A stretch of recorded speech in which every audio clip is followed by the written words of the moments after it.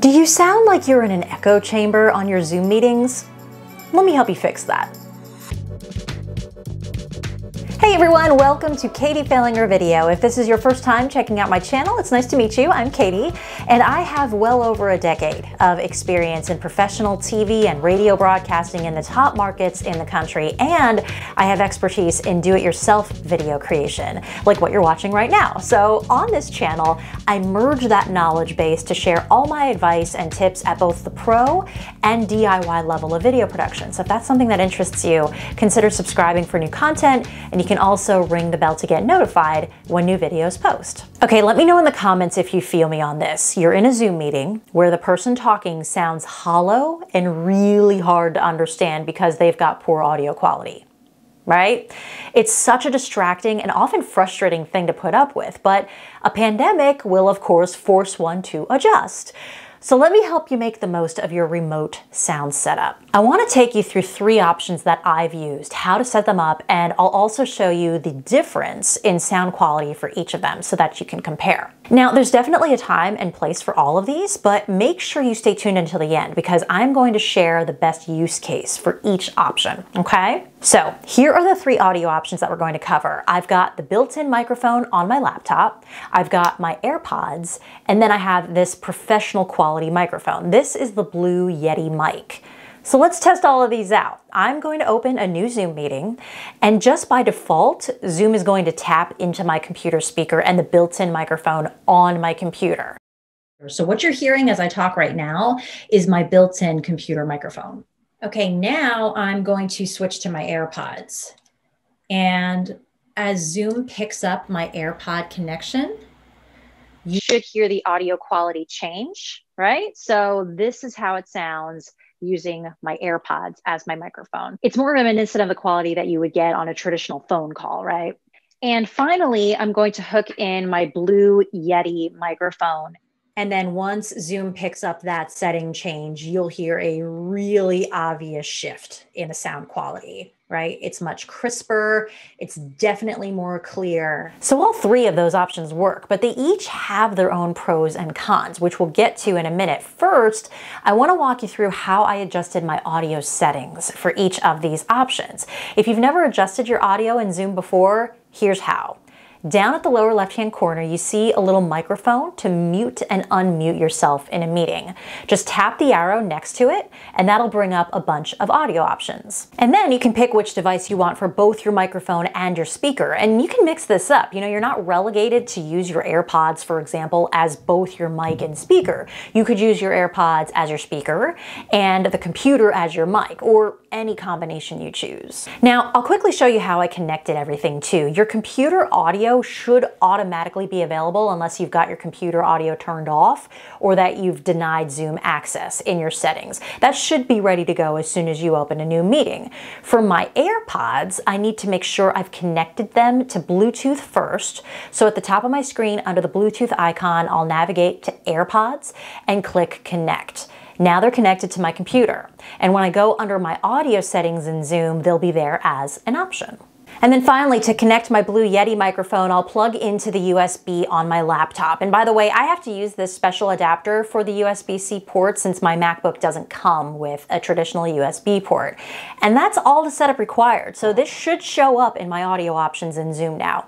Yep, there it is. So that's how you connect these devices. You can take it a step further and double check that everything's working appropriately as well. So just go back into the audio menu in the lower left-hand corner, and this time click on Test Microphone and Speaker. It'll ask you if you hear a ringtone first, and notice you can pick and choose which device you want to test at the bottom.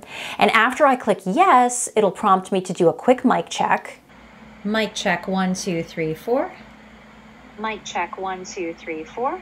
And then it'll replay that for me to make sure my microphone is working. Still with me? Let me know in the comments if this is making sense. Okay, I have one more thing I want to show you in the settings. So we're going to once more click that little arrow in the lower left-hand corner. And this time I'll click audio settings at the bottom. This opens all my options for both my speaker and my microphone. I can adjust how loud they are using these slide bars. I can, again, test my devices, but I wanted to point out two specific settings. The first is this one, to suppress background noise. I have mine set to auto, which has worked well for me. But if you have a particularly noisy space, lots of kids running around or traffic noise, you can adjust for that using this setting. Also, sometimes you want background noise. Let's say you want to start your Zoom session with mood-setting music. In that case, you can set your background suppression to low so that Zoom will allow that music to come through. So some use cases here, maybe you teach a Zoom fitness class and you want your students to be able to hear the beat. My daughter's preschool teachers actually played fun music to kick off their virtual circle time last year, that kind of thing. So that's how you might be able to use this. And then the other setting that I want to show you is under advanced. So let's click through to that. It's right at the bottom of the audio settings screen. And here we have the echo cancellation option. Mine is again set to auto. But if you are in a big, open, echoey space, you may want to try the aggressive echo cancellation option, okay? So now you have a few ideas for both your speaker and your microphone setup. But before we wrap this up, I want to give you those ideas that I promised at the beginning for the best time to use each of these options. So let's start with your microphone choices. If you're using your built-in computer microphone, try to do so in a quiet, small space. The larger the room, the more it'll mess with your acoustics and lead to that echo effect that can be so hard to understand. Also, you want to be as close to the computer as you can so that your voice gets picked up effectively by the internal microphone. The AirPods microphone option is pretty universal. It's a great middle-of-the-road choice. You'll get decent quality with minimal background ambient sound that could potentially distract people. But if your goal is high-quality, crisp, clear microphone audio, I would use a different option. And certainly the professional microphone is going to be a great choice for that. If you're on just a quick work catch-up call, you probably don't need to pull out a pro mic.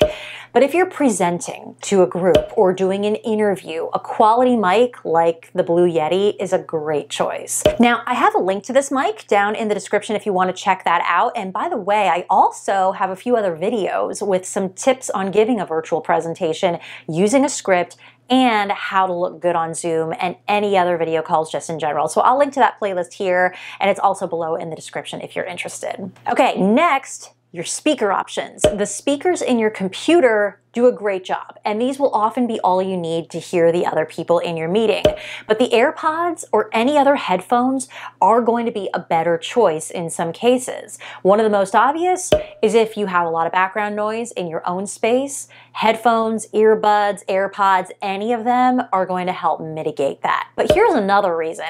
If you need to record your meeting, it's a good idea to connect to something like the AirPods just so that your output from your speakers doesn't get picked up in the recording and cause some sort of weird echo effect. Make sense? So there you have it, a bunch of audio options and use cases for all of them as you go into your next Zoom meeting. Now, my next video is going to show you some smart production tips if you need to record your Zoom meeting and edit it later, so watch for that coming up. But guys, I hope you found this video helpful, and if you did, do me a favor, hit that like button, share this video with someone who might find this helpful, and subscribe to my channel so that you don't miss any new content. You can also ring that bell to get notified anytime a new video posts. Now, by the very nature of a pandemic, it's becoming even more business as usual to incorporate video into our daily work. So if you're interested in taking your video creation game to the next level, I'd like to invite you to check out my signature online course, the Video Production Project, which will be launching in early 2021. It's an all-inclusive masterclass that will take even the most novice video creator from point A to Z. I have a link below if you're interested in seeing what that's all about. And just one last thing, I would love to stay in touch with you in between videos, so reach out to me. I'm on all the social platforms. I'm at Katie Fehlinger Official on Facebook and at Katie Fehlinger everywhere else. And I've got shortcuts to all of my pages below, as well as a link to join my crew. And I would love to hear from you. You can also check out my website, katiefehlinger.com, to see everything else that I'm working on, like my book and public speaking and professional MC services that I offer. Meantime, thanks so much for checking out this video. Have fun testing out these audio options, and I'll see you back here soon. I don't need these shoes. Let me help you through it. You guys aren't gonna see my feet anyway, right? Let me help you try to spit it out. Do you sound like a, oh my God. Yeah, I'm barefoot right now. McFly. Okay.